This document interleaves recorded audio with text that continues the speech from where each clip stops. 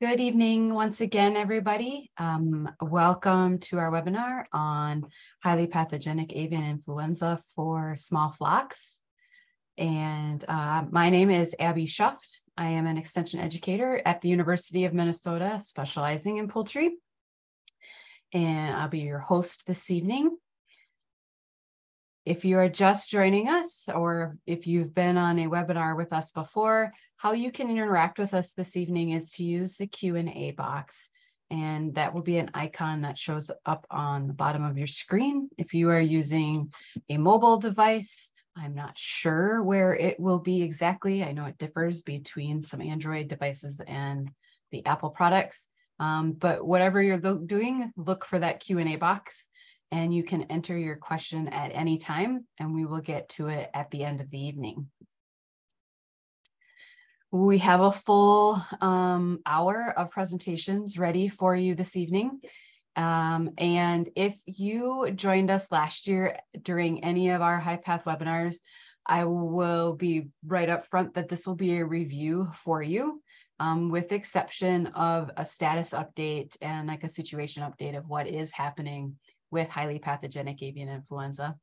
But the review will be great for all of you to brush up on what's happening with human health aspects, where you can find information about highly pathogenic avian influenza in the state, as well as the human health impacts for all the people that we love in our families and our friends.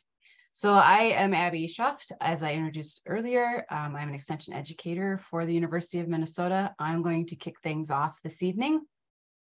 We also have with us Dr. Shauna Voss from the Minnesota Board of Animal Health, Michael Crusan from the Minnesota Board of Animal Health as their communications director, and Dr. Joni Scheftel from the Minnesota Department of Health. And here's what we're going to do this evening. I'm going to kick things off and get started with the basics of highly pathogenic avian influenza, give you some of the history and some of the science behind it so that you have a little better understanding of what we're talking with and what we're trying to prevent in our birds. Dr. Voss is then going to give an update of what is currently happening with HPAI in the state, how to recognize signs in your flocks, and the importance of reporting and testing any suspected cases.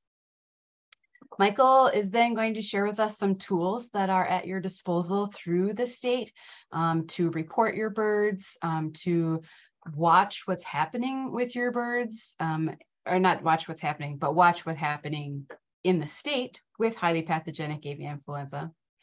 And then Dr. Scheftel is going to give us some insights about the human health aspects of avian influenza.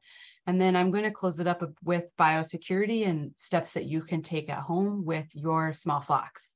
And then after that, that's when we will open up that question and answer session. I will also apologize at this point that our guests don't have camera capabilities.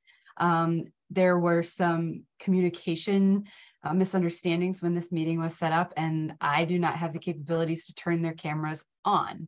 So I'm glad I showed you their photos earlier so you can have a visual context of the voice you're hearing, but unfortunately you won't be able to see them while they are presenting, but you will be able to see their slides and their information this evening.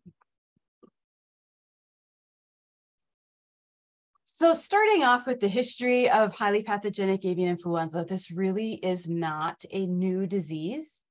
It may be new for you because you're new to poultry, or you just have had other things on your mind.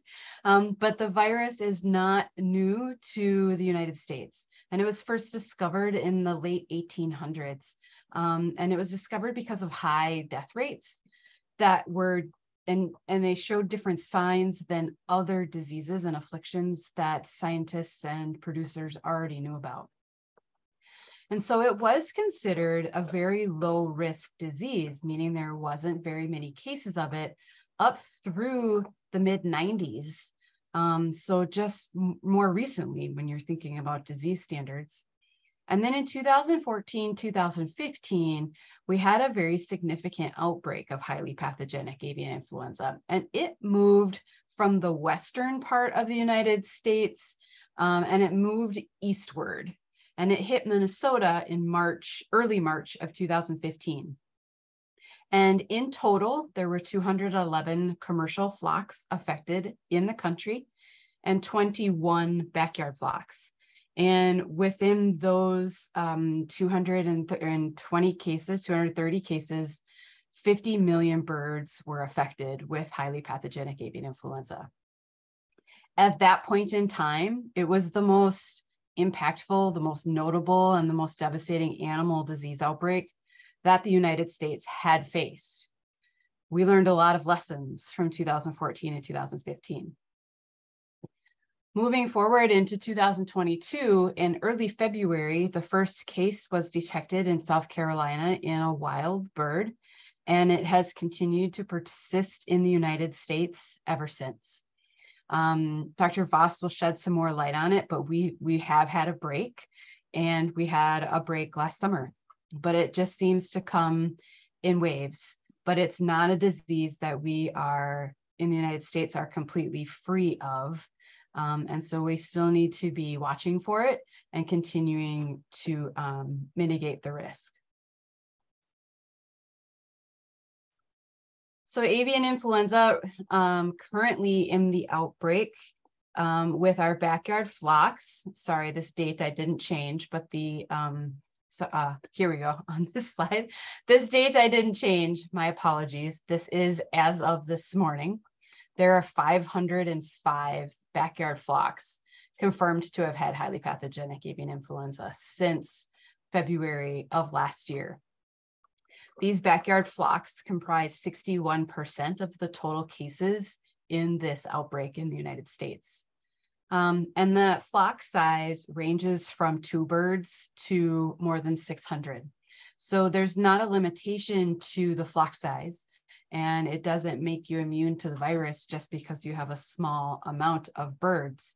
As you can see, these populations vary from very, very small to larger scale backyard populations. Those 505 backyard flocks is a very different number and significantly more than the 21 flocks that we saw in the 2014-2015 outbreak.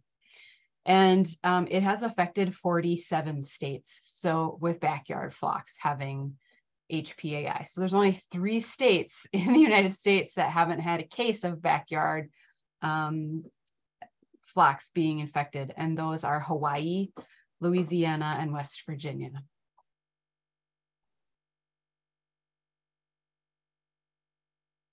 So the cause of avian influenza is a virus, and a virus needs a live host to live. So it's looking for those live animals in order to survive and thrive, and then that's how it can get passed along as well. Avian influenza is never a stable virus. It's constantly changing. And so it has to change so that it can survive and continue its ability to spread from bird to bird. And when that happens, the ability for it to cause disease changes and increases as well. So what happens when flu viruses change? They become more virulent. That means they become stronger, which then in turn reduces how much of that virus it needs to infect a bird. So it will take less virus to infect a bird as that virus becomes stronger. And as it's becoming stronger, it can also spread to new species. And I believe Dr. Voss is going to talk maybe a little bit about this. And I know Dr. Joni Scheftel is talking about this a little bit too, how different species have been affected by this most recent outbreak compared to maybe 2015's outbreak. Influenza is going to be classified by 2 of the proteins that it's made up of. And these are going to be some terms that maybe you're familiar with because you've heard them in the news for various reasons. And they're going to be identified by H's which are hemagglutinin, and there are 16 different H's. So there's always a number associated with the H. So there's an H1, there's an H7, there's an H16. And then the other protein is a neuraminidase, and that's also identified by a number, so a 1 through a 9.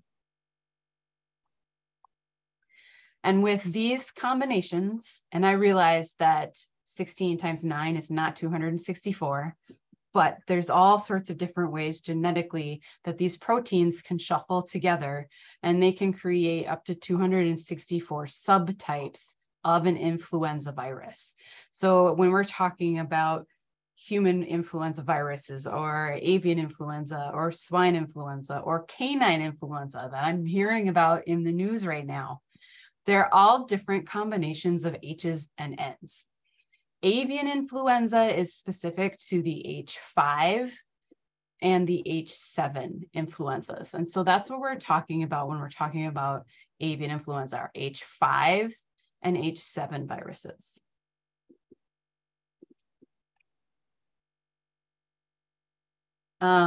Influenza can be classified as highly pathogenic or low pathogenic. And there might be some confusion if you're hearing some of these terms. So I just want to clarify quickly. And the subtype of that HN combination is what can determine if it's going to be highly pathogenic or low pathogenic. Low pathogenic means it's going to be very mild. It's going to be non-fatal, and the birds can recover from a low pathogenic avian influenza. They will be okay. Highly pathogenic means it's quickly spreading, and the poultry will die from that virus because it just comes on so quick and it takes over, and they have no opportunity to recover. Here's just a table that compares some of these things, where low path is going to be mild symptoms. You might notice a drop in egg production. You might see signs that are going to be parallel to a respiratory illness, where with a high path avian influenza, you're going to see severe signs like death that will be often unexplained, especially with your smaller flocks. Low path avian influenza is actually a common infection where highly pathogenic has been considered a rare infection. It's considered a foreign animal disease, meaning it's not commonly in the United States. It's a foreign disease. Low path is spread through networks, neighborhoods, communities. The easiest way, the most simple ways to compare like a neighborhood and a cold, it just spreads through those networks, where highly pathogenic avian influenza can also spread through networks, but also by proximity. And the density of birds in communities in our commercial population. Minnesota is the #1 producer of turkeys in the United States. We have a lot of turkeys here. And so that increases our population density, which also increases the opportunity for farms to be close to one another. Remember those H5 and H7 proteins I was talking about that identify a virus as avian influenza? They are regulated by government officials. Birds can also become sick with influenza if they are not an H5 or an H7. So they could get an H3. Dr. Voss will have to clarify that, but they can get other H-type virus, influenza viruses, and those are not going to be regulated because those are not common to those birds, and they're going to be considered low pathogenicity, and that those birds will be able to recover. On the other hand, highly pathogenic avian influenza is very highly regulated because it has such an impact on our production, on our trade, on the way farmers can do business. And it's a disease that can take birds so quickly that we need to regulate it and stop it as quickly as possible. And we do that through regulation. And then finally, there is zoonotic potential with both of the versions of avian influenza, and Dr. Scheftel is going to talk about that if you don't know what zoonosis is already. It's coming up. And birds can stop shedding low-path avian influenza after they seroconvert, meaning once they've acquired antibodies, they're going to stop shedding that virus. With highly pathogenic avian influenza, they don't get the opportunity to seroconvert because most often that animal is going to die before they even have a chance to recover. So how does influenza get to your farm or to your premises?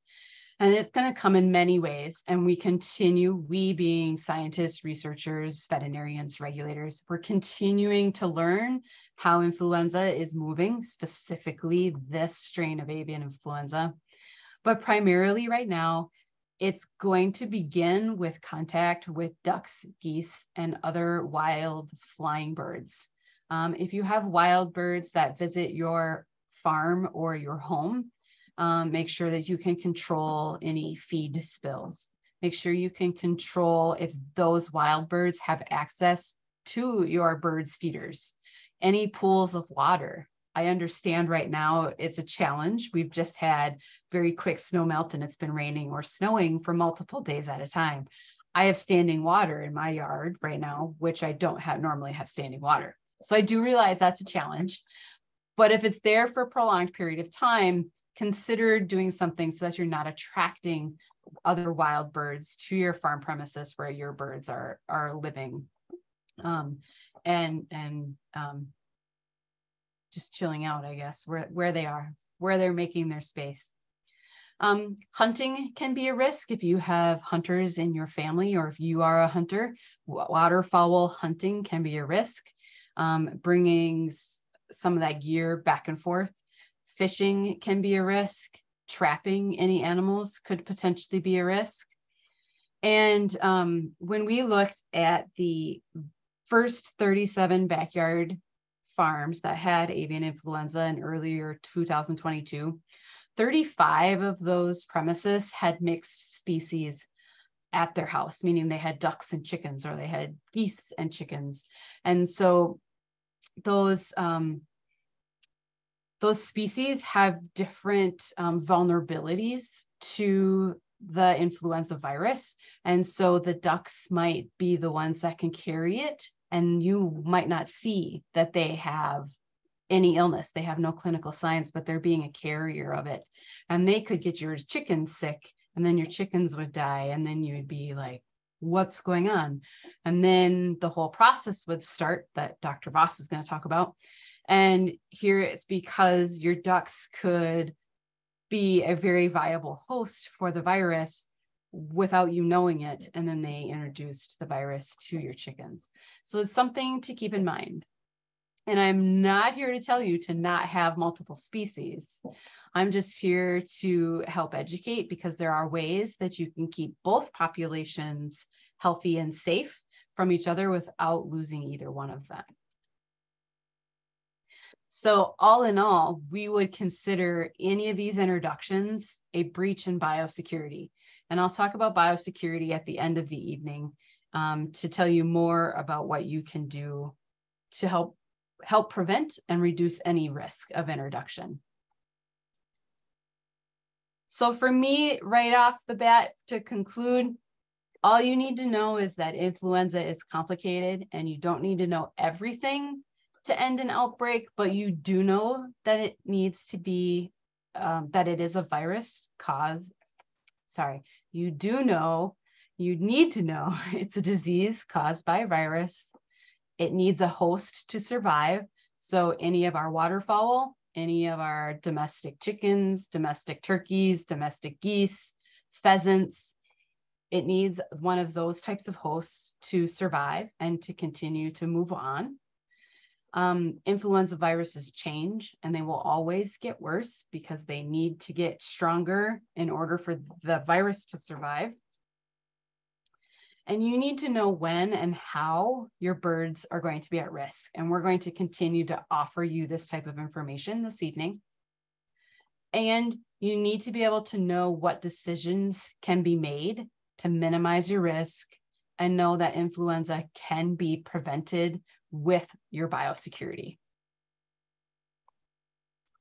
So I'm going to stop there, and I'm going to have Dr. Voss open her presentation and be ready. And I see there are some questions coming into the question and answer box. So please feel free to type any of those questions as the presentations move about. So. Thank you. I know you're probably looking at the wrong screen, and I'm having a hard time. How's that? Is that better? That's perfect.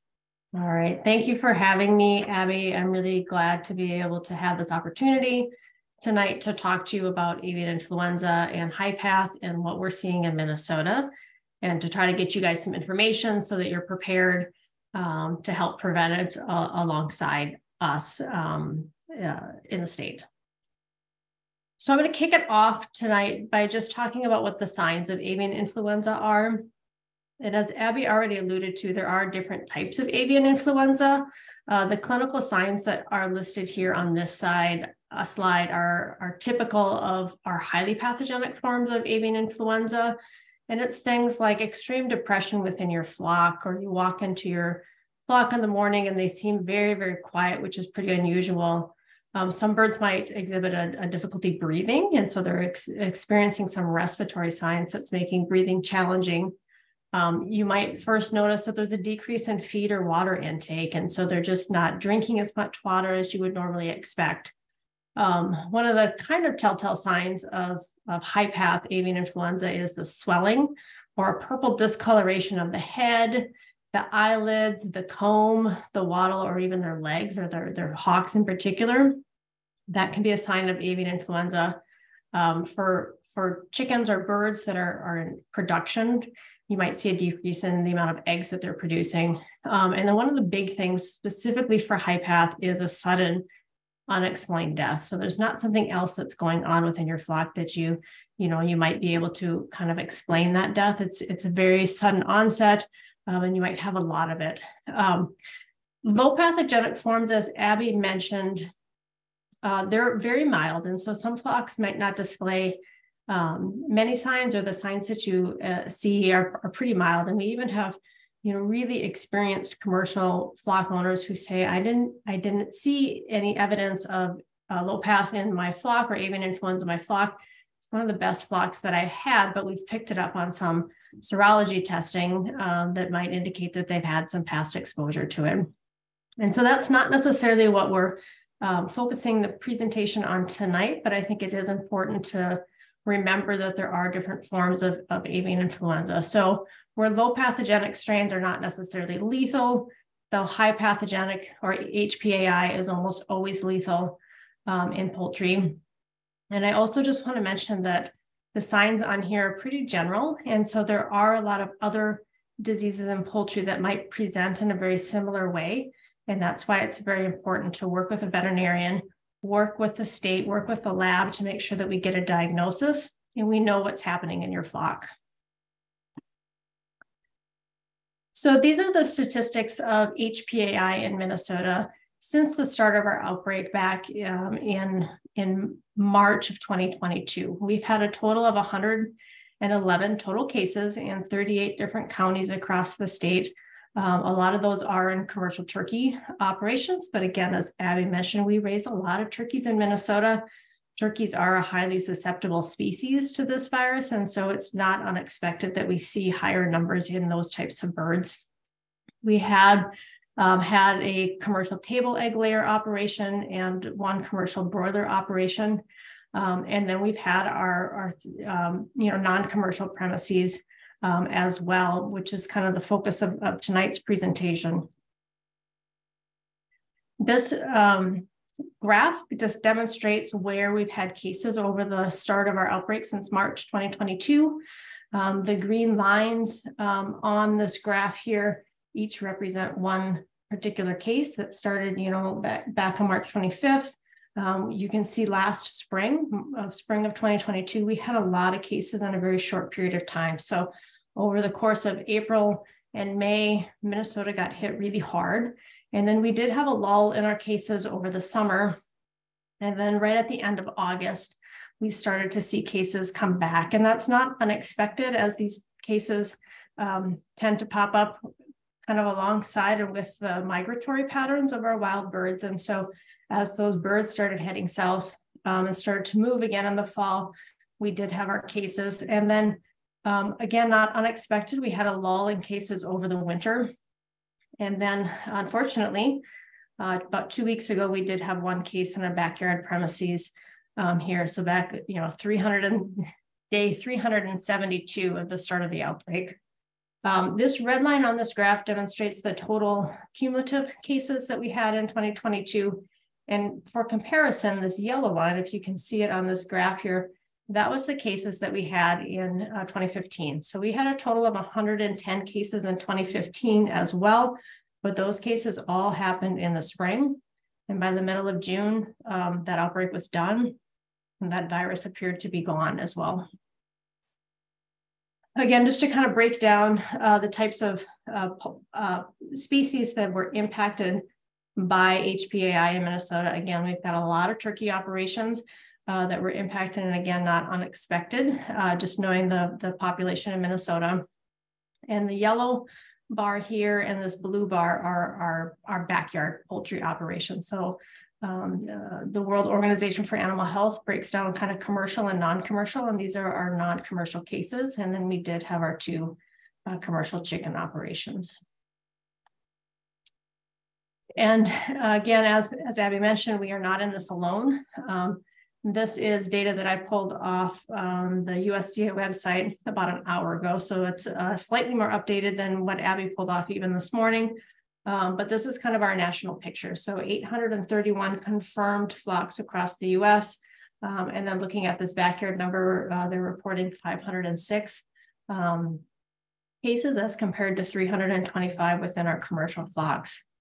And this map over on the right-hand side here, this is continuously being updated by the USDA, and you can select different variables to look at. And so I like to pull out here the total number of flocks just within the last 30 days to kind of get an idea of where the virus is potentially circulating. And so you can kind of watch this over time, and we're starting to see now some pop-up detections showing up kind of in the central United States. And I know North and South Dakota just had cases within the last week as well. Again, not surprising with our spring migration underway, but an interesting way to kind of visualize the data.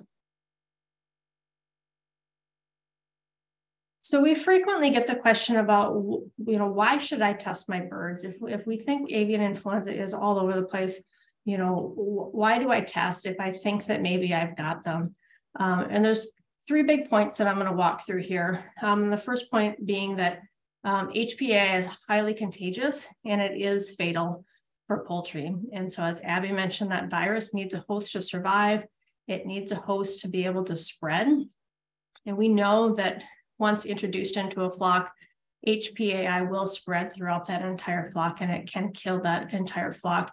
And so what testing does is that allows for that early detection with the virus within that flock, and that can help limit the spread of this very painful severe illness in other birds. So if we can try to cap that and take care of the virus and the infection before it spreads to other birds, we're one step ahead of the game. The other thing to consider is that the disease status for any type of poultry in Minnesota actually affects, all aspects of poultry in Minnesota. So whether you're a small flock owner with 2 birds, whether you're a commercial flock with 2 million birds all on site, regardless of that flock size, detecting and managing high path is critical for preventing disease spread for everybody. And so we have to remember that we are all in this together, and protecting our small flocks and protecting our large commercial flocks is important to just protecting poultry in the state of Minnesota. And lastly, as a veterinarian, one of our biggest concerns is making sure that animals, are not suffering, and we're looking out for the welfare of all animals. And so we want to make sure that we're placing a priority on that poultry welfare.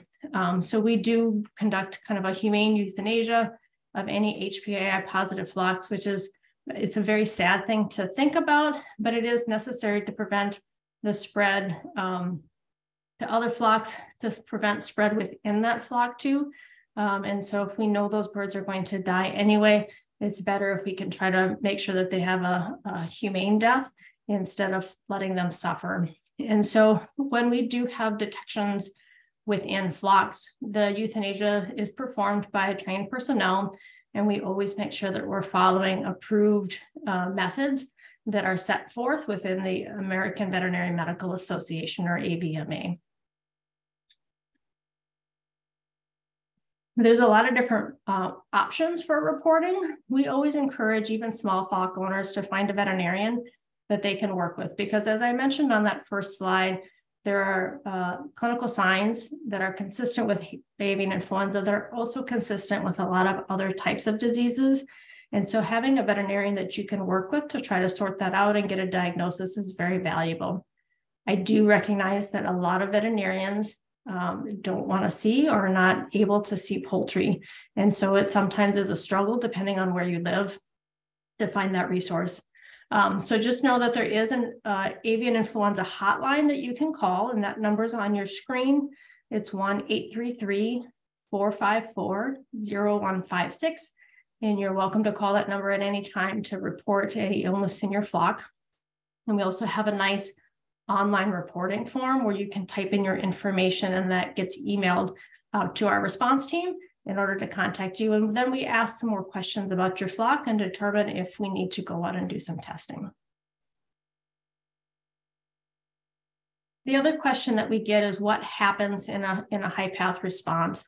What happens to that affected farm? What happens to farms that aren't infected, but they might be affected because of proximity? And so if we break it down, just kind of big picture here, you know, that affected site, so that farm that's infected with the virus, they do get quarantined right away to make sure that we're not moving anything on or off the farm to prevent any disease spread. We work with the flock owner on a depopulation and disposal plan to, again, make sure that we're minimizing that risk of tracking any virus off of that farm. And then we also work with the producer at that time to make sure that there's certain virus elimination activities that are being conducted so that at some point it will be safe to bring new birds onto that farm without reinfecting them of any virus. Farms that are located within a 10-kilometer zone around that infected site, that's called a control area. Those commercial farms do get quarantined, and there is a testing expectation just to make sure that there's no latent infections or infections that we haven't detected yet due to clinical signs. And we're doing some active surveillance to try to identify that and prove to those who are kind of watching our response that we've got activities that are controlled and there's no infections that haven't gone undetected. And those farms within the area also will have movement restrictions. And so because they're quarantined, they're not allowed to move anything on or off that farm without permission from the state. And so we work with those producers to make sure that they've got their testing in place, and so that we're minimizing any risk of moving anything that is potentially infected but yet undetected off of that farm. And then we'll go to the next zone, which is a 10-kilometer zone that's surrounding that control area. And that's called our surveillance zone. And while nothing gets quarantined, there's not necessarily active testing that's happening with it in that zone. We also know it's very valuable and important to make sure that we're doing some outreach and notification so that producers are aware that there's infection potentially in their area, and to be watching out for any clinical signs and how to report if there's any concerns.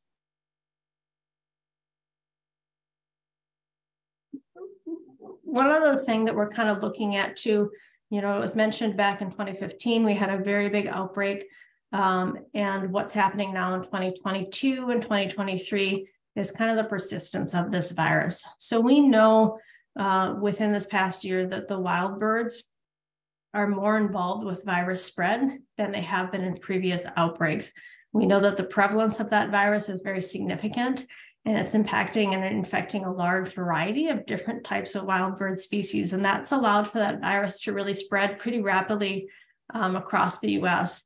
One of the other things that we've noticed is when it first came into the US over on the eastern seaboard through Canada and then down along the coast, is by the time that that virus reached the southern US, it allowed for an overlap of birds that travel in different flyways. And so that kind of favored spread of the virus across the US, which is something that we saw and kind of firsthand as it spread across the US in 2022.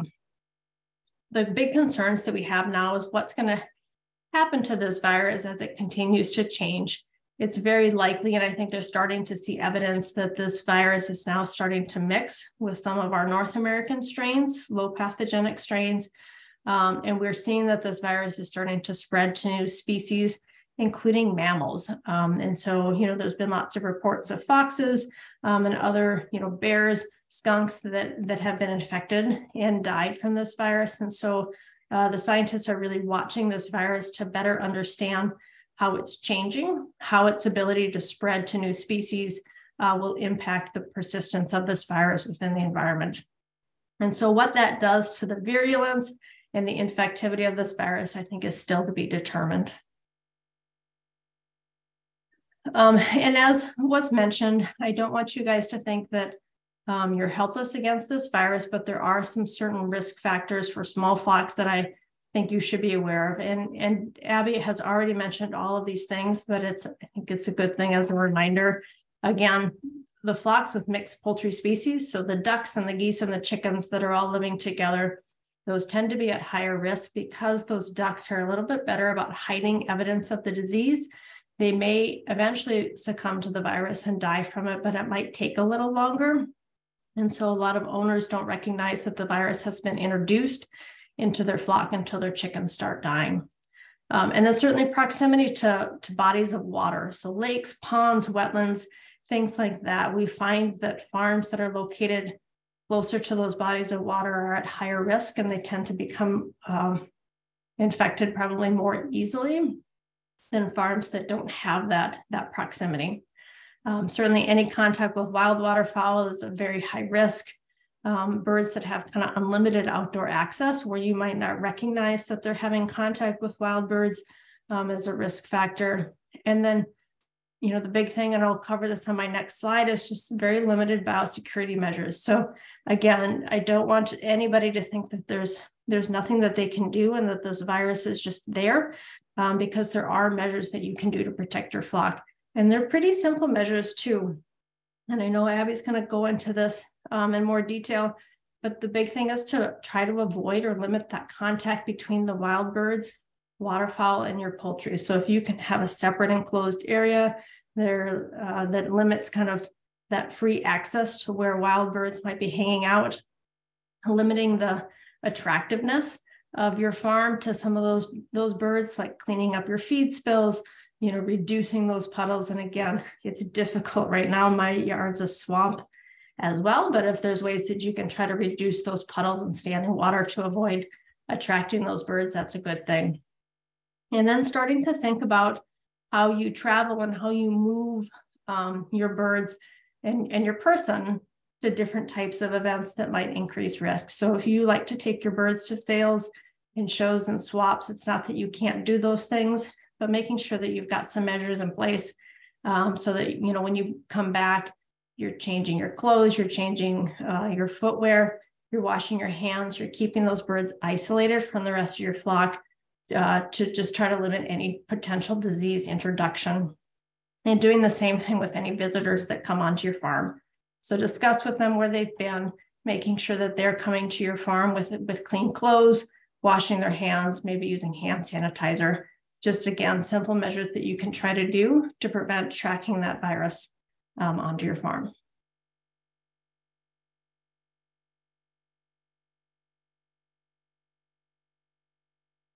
Thank you, Dr. Voss. For those that are in attendance, please go ahead and type in your questions in the Q&A box. We will get to them shortly. Next, Michael, you are on deck to give us a little more information on where to keep up with everything. Excellent. Can you see my screen and hear me? Yes and yes. Excellent. All right. Well, good evening. I'll be brief. So you hopefully saw some of the great things that Dr. Voss mentioned in her slides and showed you some snippets of some of the things we have with mapping and with dashboards. And maybe that piqued your interest. And now you're wondering, where do I view that? Where do I view the live dashboard? Where do I get more information? That's why I'm here, to just sort of give you that quick overview of what tools we have available on our website. So if you just head on over to our homepage and click on that highly pathogenic avian influenza by the picture of the chickens there at the top left, that brings you to really the all-in-one place where you can find 99% of what you need for the response. There are other areas and avenues where you can get additional information, but this covers the vast majority of what you might need to know for the outbreak and for the response. So right off the top of the bat, we're very interested in hearing from you if you do have sick birds. So we put the hotline information right at the top. And as Dr. Voss mentioned, there's that number that you can call. And then for those of you who are looking for that form and didn't want to save the URL for the online sick bird reporting form, you can simply click on a link here, or down here, we have it again. You can click on either of those links, and that takes you straight to that sick bird reporting form that you could then simply fill out, check on backyard, enter your information through the form. And then once you go through everything, just hit submit. And it's as simple as that. This form is 24/7. So if it's the weekend and you're not sure if you should call the hotline, or if it's something where you just want to get it on our radar and let us know you have something going on that is suspicious to you, definitely encourage you to fill out the form. It's something that we just got a submission this afternoon that came into the form that one of our veterinarians looked into right away. Turned out there wasn't high concern, but at least the person reported it to us. So we were able to look into that and evaluate that. So we definitely encourage the use of the online sick bird reporting form, which is again available on that HPAI webpage here. Just opening up the drop downs, you can click on report sick poultry. It's also available here on the sidebar. So you can stumble on it in many different places, but we're hoping that we've sprinkled it throughout the website enough that you can catch it in multiple places and still get to the same result. Then we just have a very brief background of the situation. And then here's the Minnesota specific dashboard that we have for more information on the outbreak in Minnesota and totals and what flocks have been affected, et cetera. You can either view it here as an individual dashboard, or you can open it up into a larger dashboard in full screen mode. But something to keep in mind with this dashboard when you're looking at it is that it is interactive. So if you go in and you click on certain aspects of the dashboard, for example, I clicked on Dodge 2, now that will show me that I've selected one site. If you look, you have to have really good vision to see it, but if you look, you can see where that one flock was during the outbreak. And then you can simply click again and it brings you back to all of the additional information about the different flocks. And then it also, again, it's sortable, filterable, everything you can imagine if you just want to click around to learn more information. This is really great for people.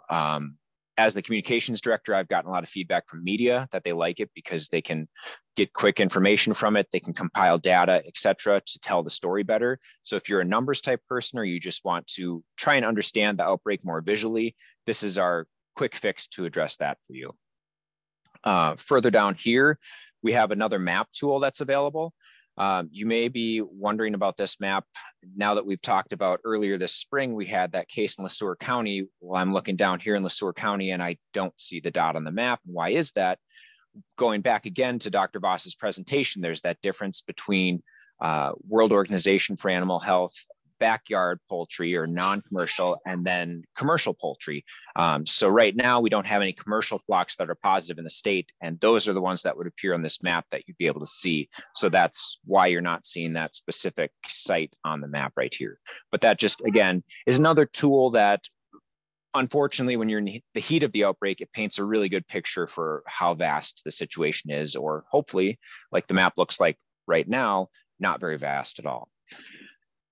Another snippet that you saw in Dr. Voss's presentation, that dashboard from the U.S. Department of Agriculture. Again, you could go to USDA's site to find that. The information's available there, but we also have it right here on our website. So again, to those people who want to click through, this is information that you can click through, sort through, and view additional information by clicking around in the dashboard to learn more. You can go ahead and click on different things to learn more information. For example, I clicked on Minnesota and it says last reported detection was April 3rd. And additionally, the overall flocks affected, commercial versus backyard, and total number of birds.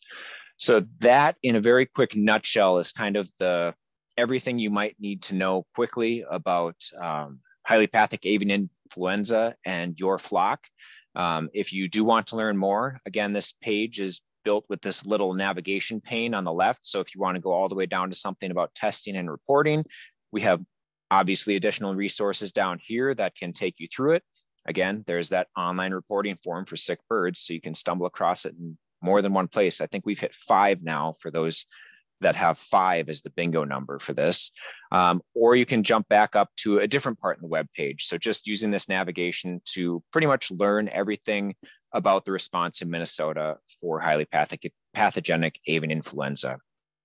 And then also, hopefully we got some of you with our Facebook posts, or you've seen some of our Facebook posts that we have out there about HPAI.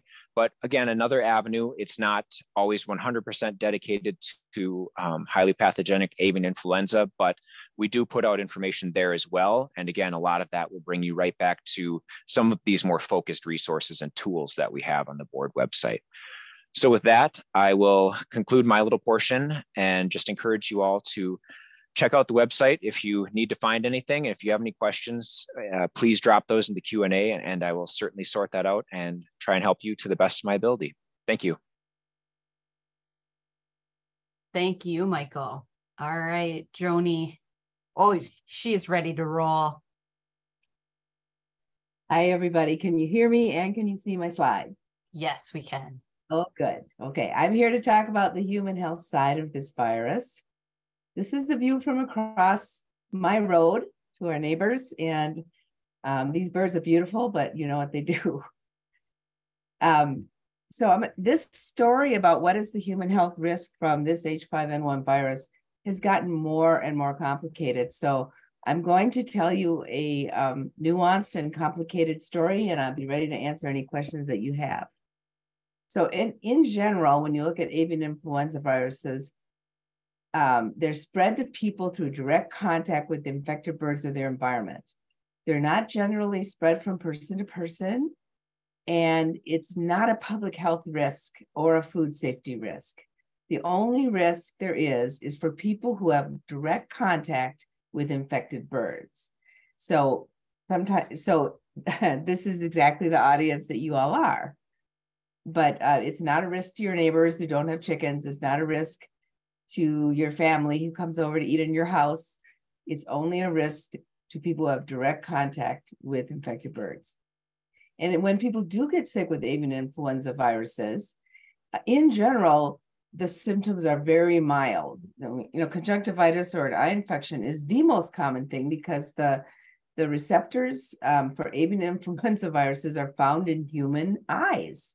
So the most common infection we see with avian influenza is conjunctivitis, but you can also see mild respiratory infection, but all the way to severe disease. And H5N1 and H7N9 have caused the most human infections worldwide.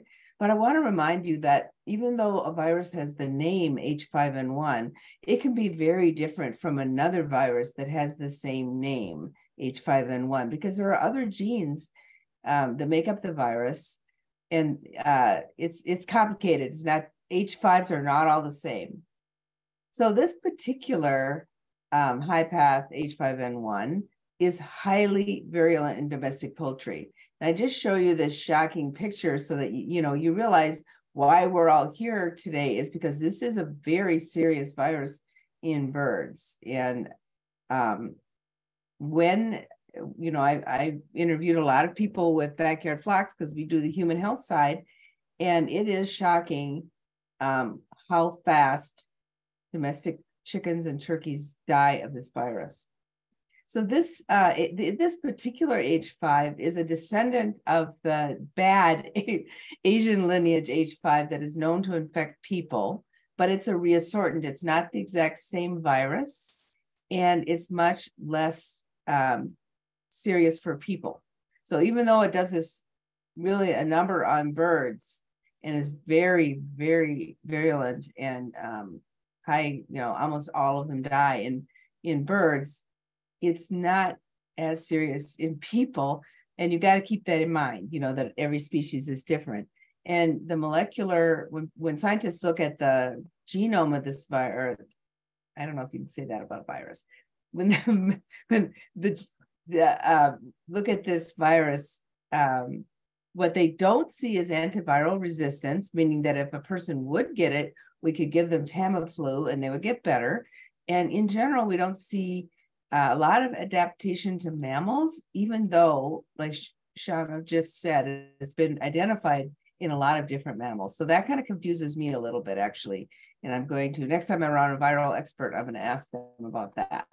So the first mammals that were identified with H5N1, this particular H5N1, were foxes, and they get a severe pneumonia and a brain infection, encephalitis. We've had more than 6 cases of H5N1 in foxes in Minnesota, so we know it's in our Minnesota foxes.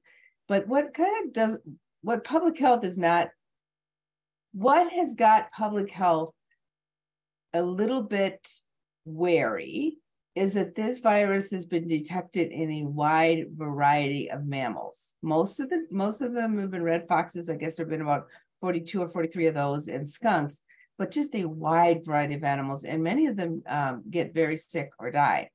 So anytime that many mammals are infected by a virus, we do worry about people a little more than, for example, we did in 2015 when the H5N2 back in 2015, HPAI, we didn't find it in mammals. It was just in birds.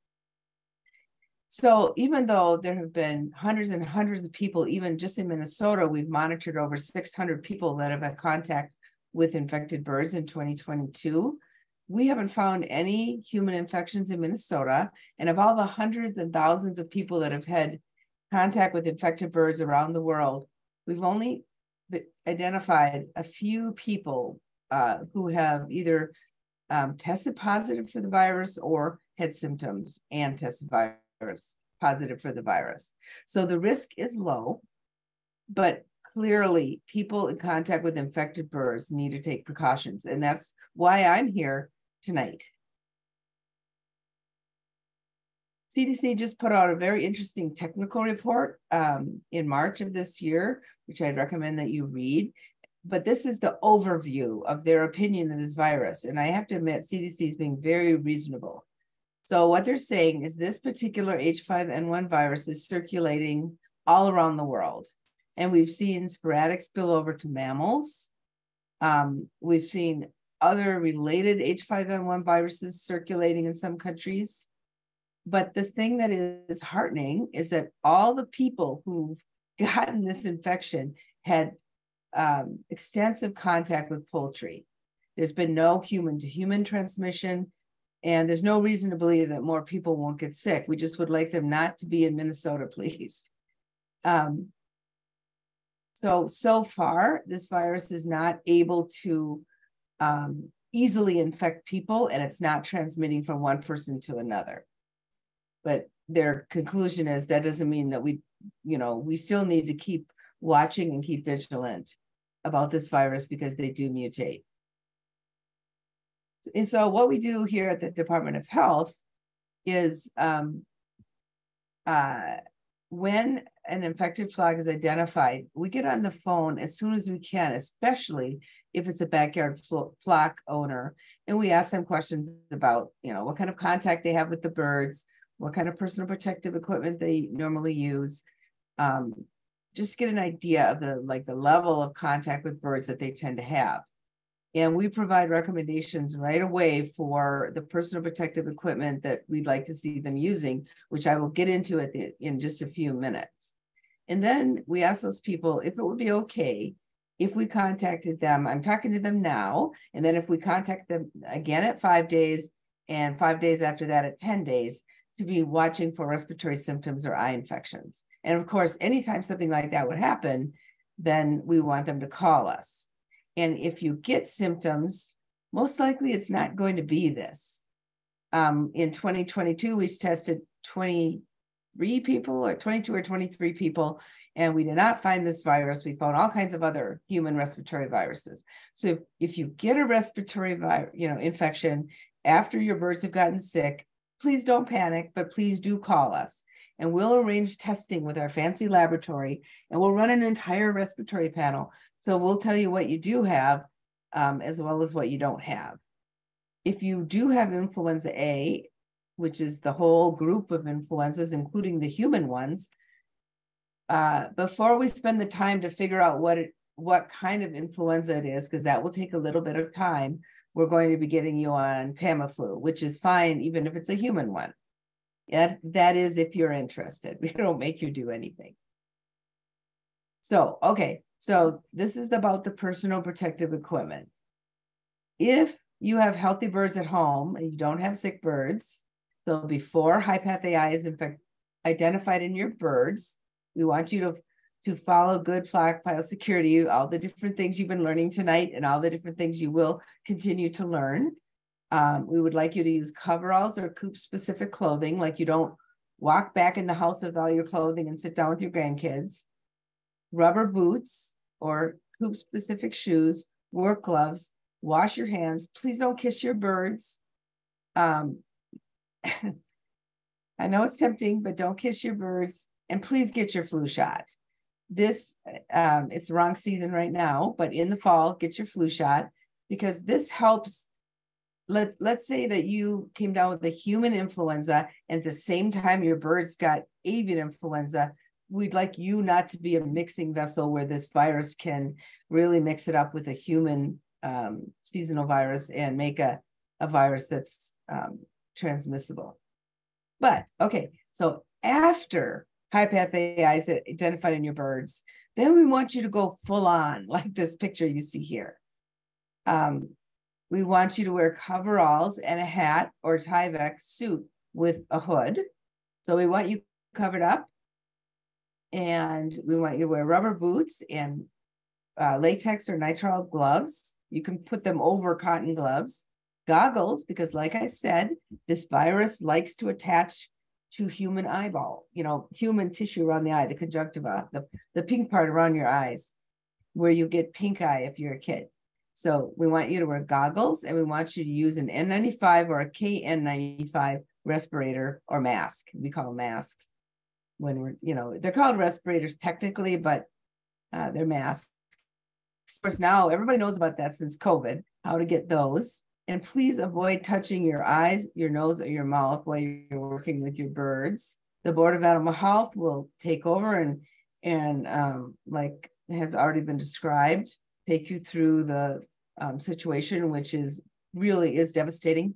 And we hope that you don't have to go through it, yourselves. A lot of other people have gone through it, and it's extraordinarily devastating. All right, some of these posters have been shown to you already. And this is the one we really like, because it's like, here's what you look like before your birds are infected, and here's what you look like after your birds are infected. Thank you very much, and I'd be happy to answer some questions.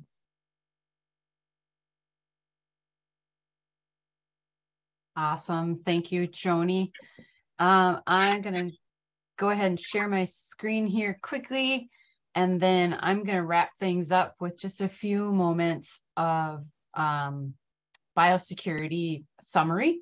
And then we're going to go into the Q&A. There's been questions coming in most of the evening, and we have been answering them, but I wanted to be able to share them with everybody. I'm not sure that everybody can see the answers. So I'm going to get through the main concepts of biosecurity here for you. So what is biosecurity? We've been saying the word all night long, and that's not the slide I wanted.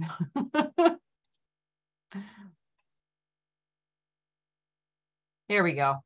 Biosecurity are going to be the steps you're taking to prevent or reduce the spread of disease. So there's so many things that have been mentioned already this evening, and just even with Dr. Scheftel talking about changing your boots and washing your hands and not touching your face, and the personal protective equipment. Those are all steps and things that you're doing to prevent or reduce any introductions. So those are all biosecurity things.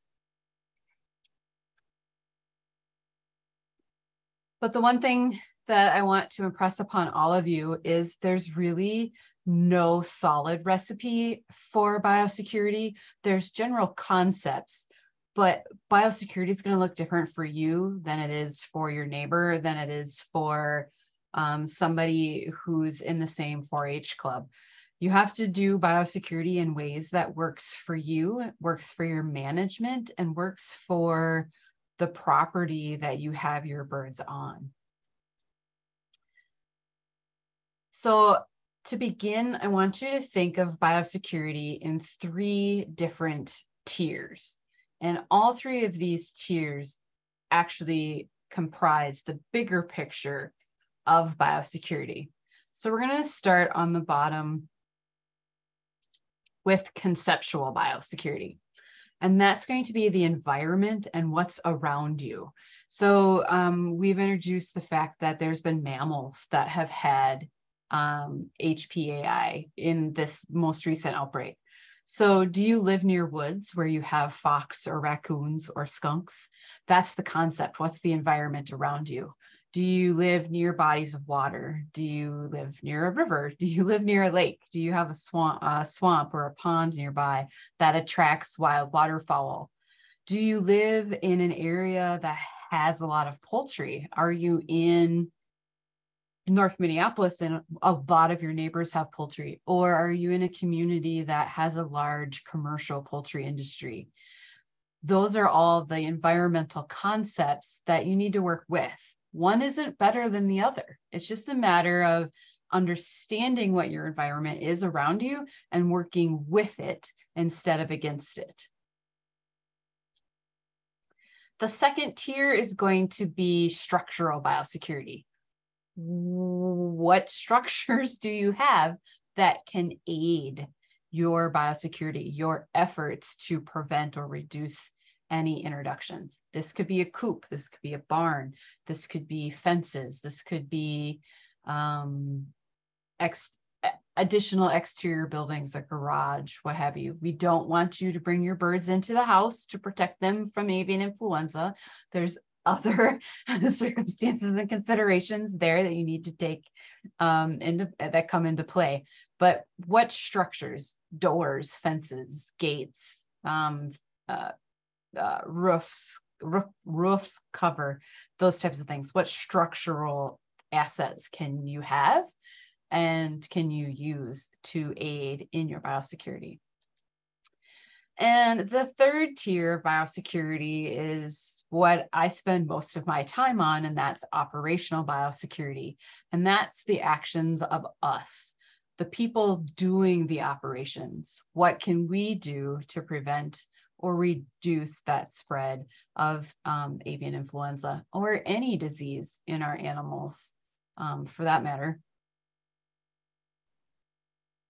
So you've seen this poster. I'm going to slide right over it. It's awesome. We love it. If you are buying chicks at a farm store, you're probably seeing this posted. I know my local farm stores have had it posted.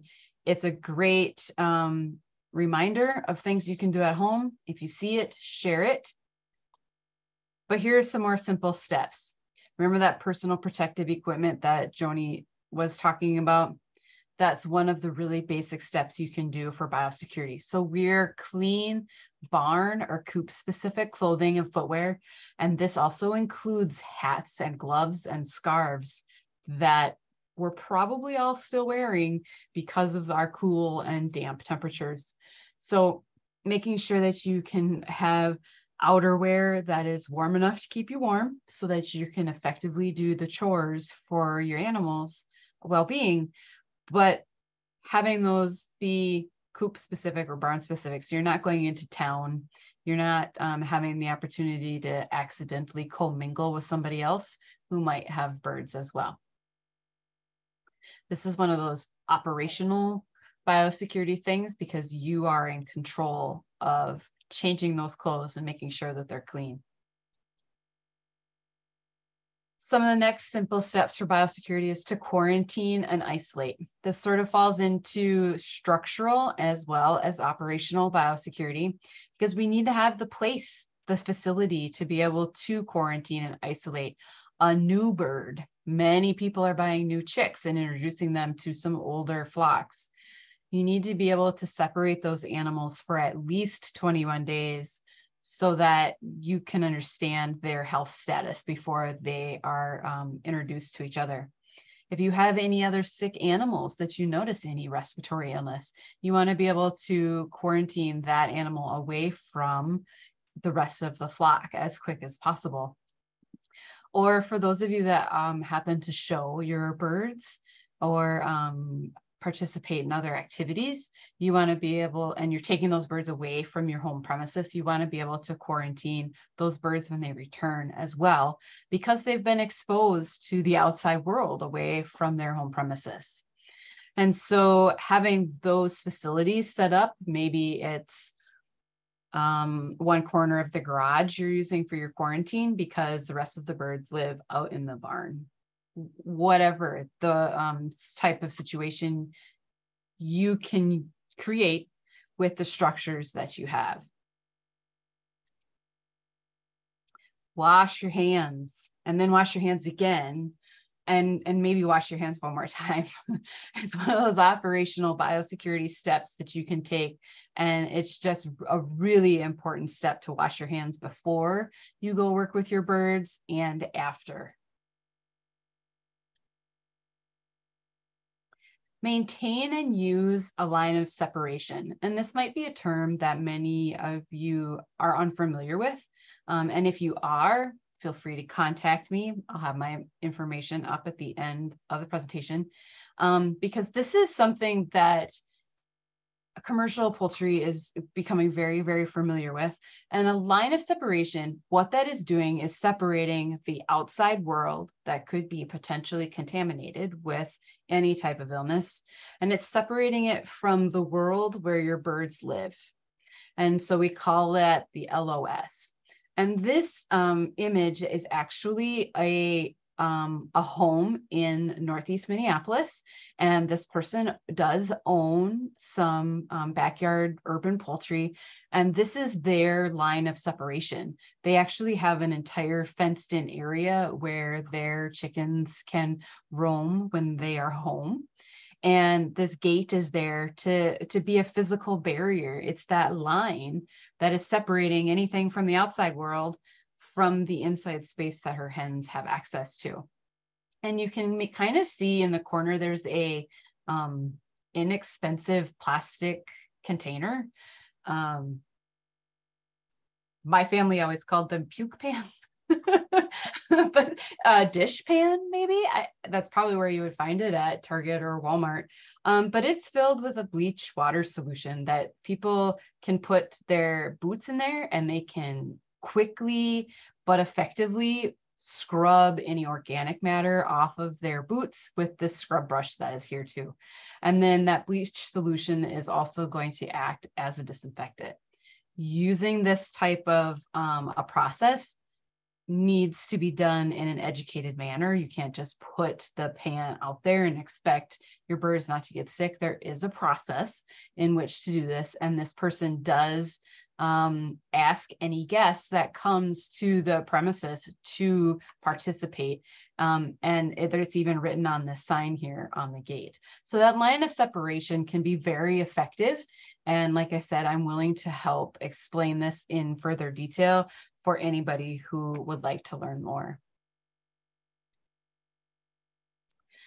Take-home tips is biosecurity truly is an everyday prevention. It's going to become the things that you do every day that's going to help prevent any potential disease introduction. When there is higher risk moments, say you know there's high path in the state again, or your neighbors have sick birds, then you might want to take your biosecurity steps a little farther. But we want to encourage you to make biosecurity part of your everyday part of taking care of your birds. It is an investment. And then by an investment, I mean it can be a financial investment, meaning you might need to buy some supplies. You might choose to buy a pair of cloth coveralls at the farm store, Tractor Supply or Fleet Farm, so that you have coop specific clothing that you can just put on over your other clothes and you can take off when you leave the coop. it's an inexpensive investment, but it's still an investment. And it's also an investment of your effort. Building that culture and building those steps into your care for your birds every day is a little investment of your time, but it will be well worth it when you have healthy birds. Understand and know what your management style and your needs are. That's what's going to help determine the best way for you to implement your biosecurity. Don't do biosecurity because you think it's by the book. Do biosecurity because you know it's something that you can successfully comply with every time that you go to see your birds or to take care of them. And be flexible and adaptable. Situations are going to change. Seasons change as I'm looking out my window. And that forces us to be flexible with our biosecurity and the amount of time it might take. So that is all I have. We're a little past 8 o'clock. There are some questions in the Q&A box that I would like to go through and to review. Many of them have already been answered. So I am going to keep this resources slide up. So if anybody needs to take a picture of it, they need to do a screen save, they need to write it down. These are all of them very, very, very important resources that we want you to keep handy. All right, first question.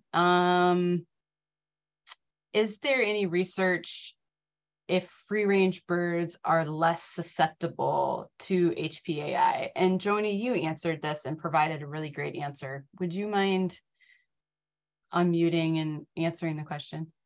Well, I only answered it because it was sitting there for a while. It's really not my, it's not my lane. And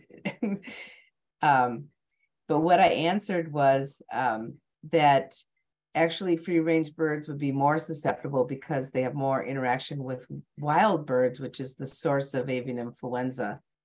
And then what did I say? When you interview backyard flock owners, they say most of their chickens actually died within a few days because they were free range and the virus spread really quickly. Yep. All right, another question that came through is, which I think Dr. Voss answered. So Shauna, prepare to unmute. How long does it take for HPAI to spread among flocks, and what's the incubation period?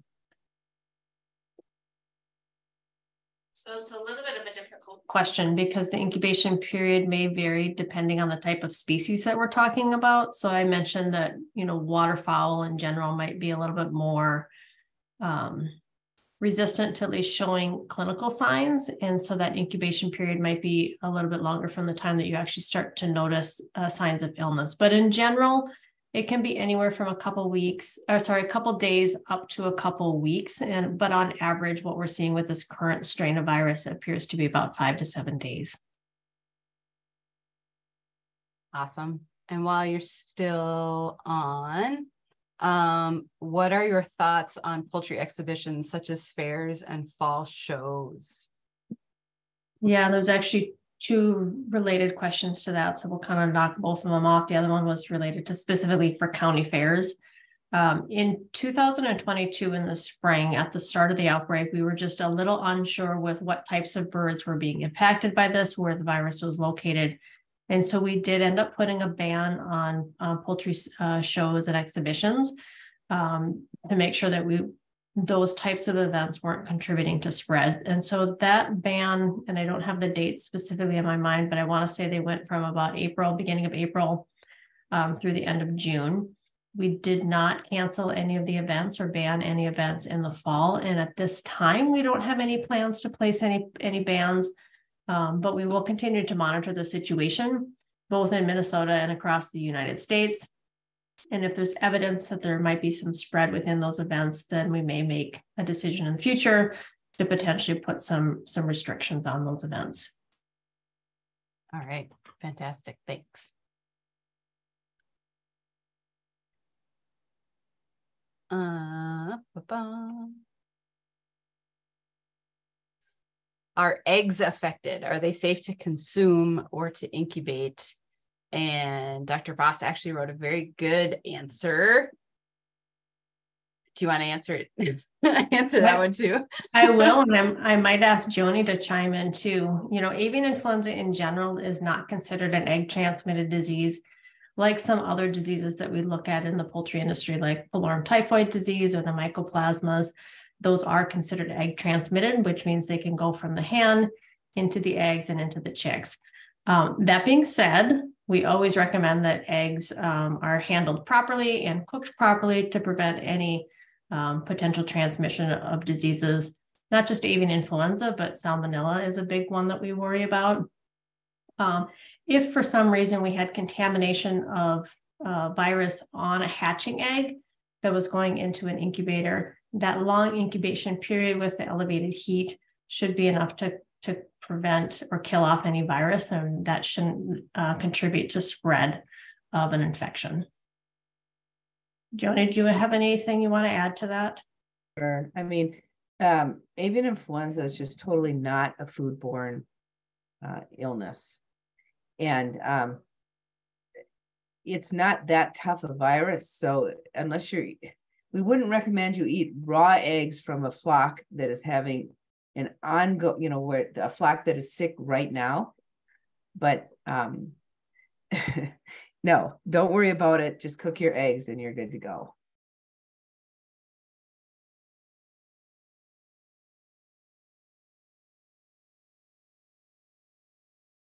Okay.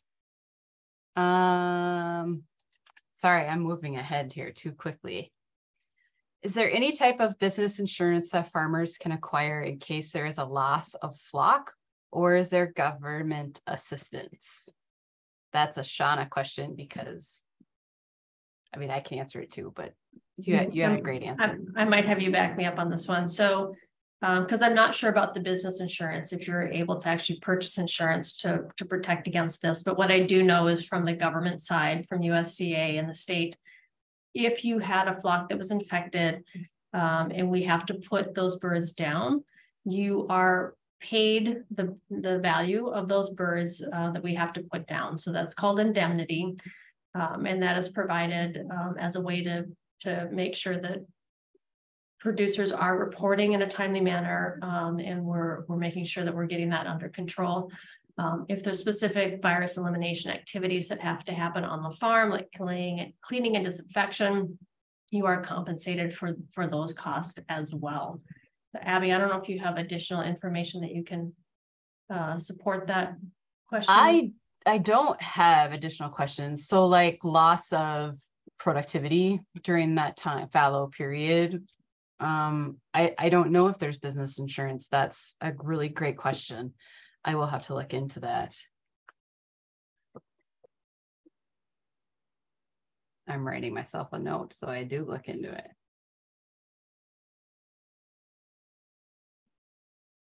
All right, there's some unanswered questions as well. What level of bleach solution should be used for a foot bath? That is going to vary, and I've seen multiple different dilution ratios. That instance was 1 cup of bleach per 1 gallon of water. Those conditions change with temperature, what type of organic matter is in that tub, because then the organic matter is going to dilute the effectiveness of even the bleach. But bleach is a very inexpensive disinfectant, and you want to make sure that you're using it per label directions. And there might be a lower dilution rate on the label for influenza viruses. But that example in that particular instance was 1 cup per 1 gallon of bleach. And then there's another question, Shauna, I think we can probably tag team this one too, or what are the steps for cleaning coops after a flock has been identified with the virus and euthanized? Yeah, I can attempt to tackle that one. It kind of depends a little bit on the situation. So most of our backyard flock owners, we enter into what's called a fallow period, which is basically kind of a sit empty with no birds on site to allow that virus a chance to kind of die off on its own. As we've pointed out within this webinar, that you need a live host in order to make sure that it survives. And the reason why we do that for these small flock owners is it's sometimes really difficult to attempt to clean and disinfect the environment because, again, as we pointed out with the risk factors, a lot of these birds have outdoor access and you can't clean and disinfect mud and grass and all of those environments. That makes it really difficult. And so then the safest way is to just make sure that it sits empty. And yes, Colleen, I just saw your sunlight is your friend. Sunlight, heat, all those things can help as part of that disinfection process. And so then we just allow time.